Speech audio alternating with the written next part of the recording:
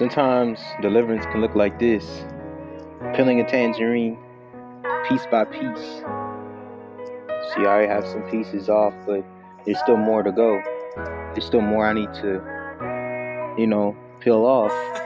And sometimes this is what we look like in the hands of God as He's peeling and stripping things off of us that's been holding us back, that's been getting in our way, that's been holding us back from destiny, that's been holding us back from seeking Him.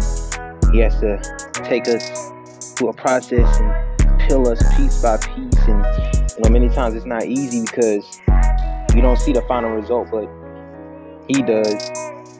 And just like this tangerine, just peeling, setting us free from bondages and strongholds and healing us piece by piece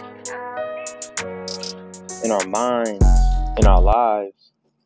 And this is many times what it takes.